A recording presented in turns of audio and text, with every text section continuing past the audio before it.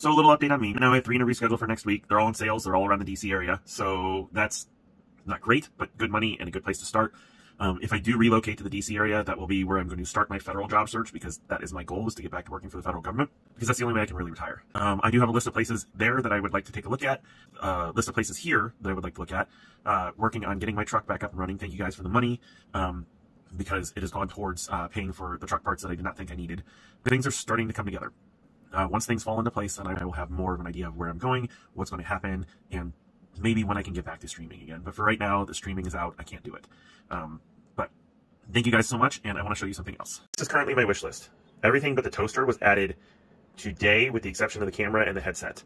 You guys have gutted this wish list and done an amazing job of getting me things that I'm going to need, and I really, really, really appreciate it. So thank you for it, and I love you all.